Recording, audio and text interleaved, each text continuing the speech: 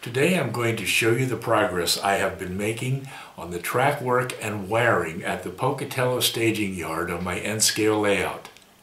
Stick around because that's coming right up.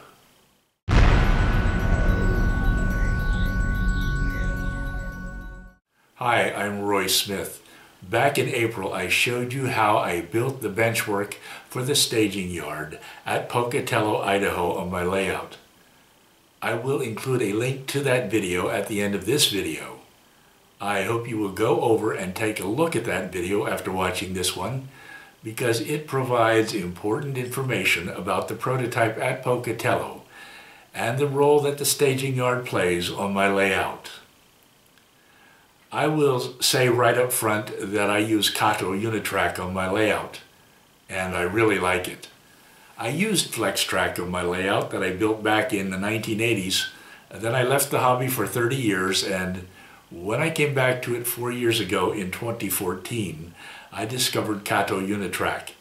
I decided to use it because it's convenient and reliable. Some people tell me they don't like Kato Track, but I'm sticking with it because I don't need all of that bending, cutting, and soldering of track at this point in life. By the way, some people also tell me that they don't like the Union Pacific or they don't like N-scale, and that's okay. We have lots of variety to choose from in model railroading, and that's a good thing. I also want to say that I did not invent the method for connecting track across a lift-out bridge that I'm about to show you. I learned about it from my good friend Gary Leach Sr. in Pennsylvania. Like me, Gary uses Kato Unitrack on his layout, and like me, he has a lift-out bridge on his layout. Thanks, Gary, for sharing this method with me. All right, here's the Pocatello staging yard as it currently exists on my layout.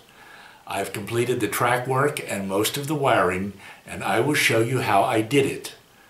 The yard is 8 inches wide and 9 feet long and contains 4 staging tracks. As a staging yard, it will add a significant amount of traffic to the layout, both to Evanston and points west, and to Green River and points east.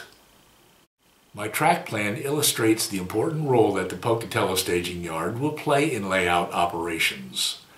The staging yard is shown in red. The Pocatello subdivision leads to the Y at Granger, Wyoming, where it joins the Evanston subdivision. I call it a staging yard because of the kind of role it will play in my layout operations. But even though it's a staging yard, it will be scenic. I will install a photo backdrop representing the Pocatello area, and I will paint and ballast the track. The yard crosses in front of a closet door, so I had to build a lift-out bridge. The masonite backdrop is attached directly to the closet door. Later on in this video, I will show you how easy and quick it is to remove the lift-out bridge for access to the closet. These Kato expansion tracks are a critical part of the track work at the lift-out bridge. This is how the expansion tracks come, and this is how they work. They can be extended from 3 inches to 4 1/4 inches. Here you see the expansion tracks installed across the cut for the lift-out bridge. I'm going to show you how I installed them.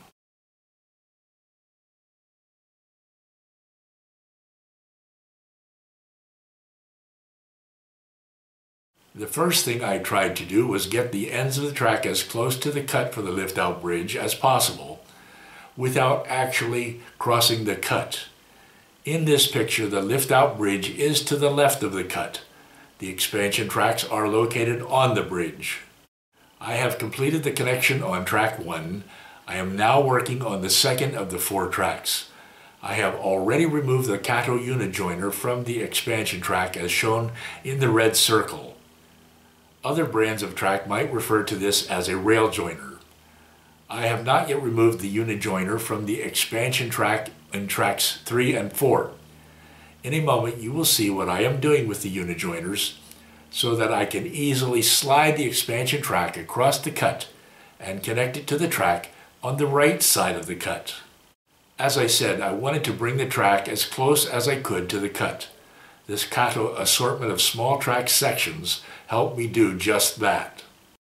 This is an example of one piece of track from the track assortment. As I mentioned, I had to remove the unijoiners from the expansion tracks. This is easy to do using a simple plastic tool that comes in every pack of Kato drop feeders, which Kato calls terminal unijoiners. Now the next thing I have to do is cut off both clips at one end of the unijoiners, shown in red circles. These clips hold Kato track together. They must be removed at one end of the unijoiner, not at both ends, for the expansion tracks to work as I intend them to, and as you will see in a moment. It's easy to cut off the clips using a track cutter. You can cut them off while holding the unijoiner in one hand like this. The end where the clips have been removed will connect to the expansion tracks, shown here on the left side of the cut in the benchwork. You also can cut off the clips while the unijoiners are still attached to the track, but I find it more difficult to get a straight cut this way. That's why I prefer to remove the unijoiners from the track before cutting off the clips. Okay, it's time to drill holes for the Kato drop feeders. Drilling large holes in the plywood gives me more wiggle room for the drop feeders and track, as you will see in a moment. I am double checking to make sure that I got the white feeder and blue feeder wires on the correct rails. If I reverse them, it will cause a short in the layout. This car helps me identify the white rail and the blue rail. I write W for white on one side of the car and B for blue on the other side. I can push this car around the layout as I'm installing the drop feeders to make sure I don't get them reversed. Kato terminal unijoiners, or drop feeders, come in packs like this. Inside the pack you can see the blue plastic tool that I showed you a moment ago that you use to remove regular unijoiners before installing the terminal unijoiners. And here's what the terminal unijoiners look like after you take them out of the pack and straighten out the wires. Again, the white wire and blue wire must be attached to the same rail all the way around the layout to avoid reversing the polarity of the rails, thus causing a short. Now I snap the track together. Then I drop the feeders down through the hole I drilled earlier and pull it snugly under the layout.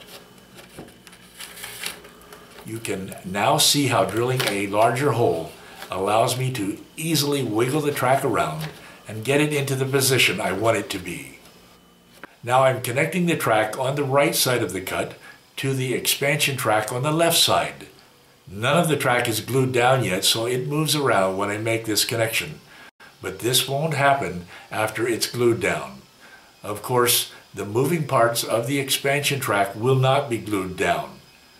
In a moment you will see how easily the expansion tracks connect to the track on the opposite side of the cut. Okay, the track is all connected. Now I want to get it as straight as I can. To do this, I use an 8-foot long piece of molding. I lay the molding alongside each track and nudge the track up against the molding to make sure the track is straight. Time to glue the track down. I can use a hot glue gun to do this. That's what I've done on the rest of my layout. But I have just discovered this liquid silicone glue. I put a drop of it on either side of the track every 1 or 2 feet. It takes a little longer to set up than the glue from the hot glue gun, but at least I won't burn my fingers when using it. Here's all 4 tracks as straight as I can make them and all glued down. With the track glued down, I go back to do a little more work on the wiring. I have dropped the feeders at 3 spots in the staging yard. At the right end, on the lift-out bridge, and at the left end.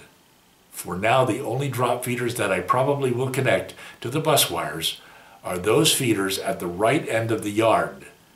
To be sure about it, I don't even need to be in a hurry to connect those because all of the tracks in the yard are already receiving current from way over on the other side of the layout.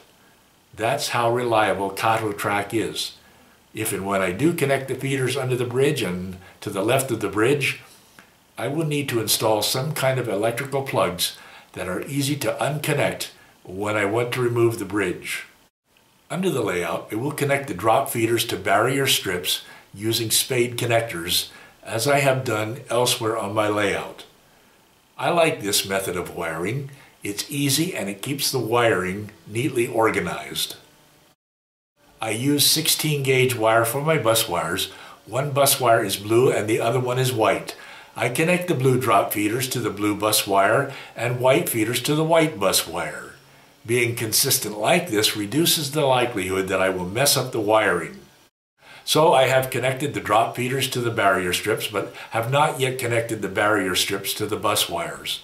I will label each connection under the layout and on a copy of my track plan. Now it's time to do some testing.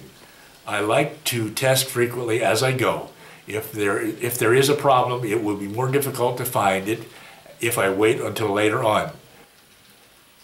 As you can see, it's working just fine.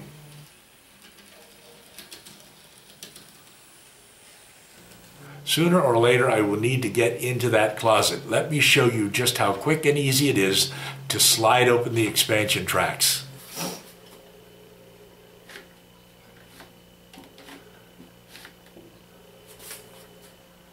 And then to remove the lift-out bridge just like this. And to think I was worried about access to the closet for such a long time before I began to build the Pocatello staging yard.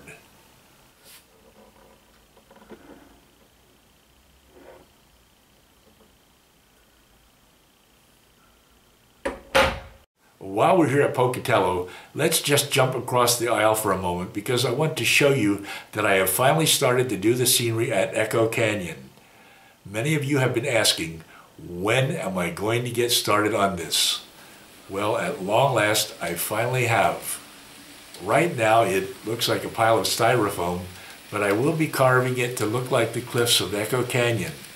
And soon I will be able to show you my progress.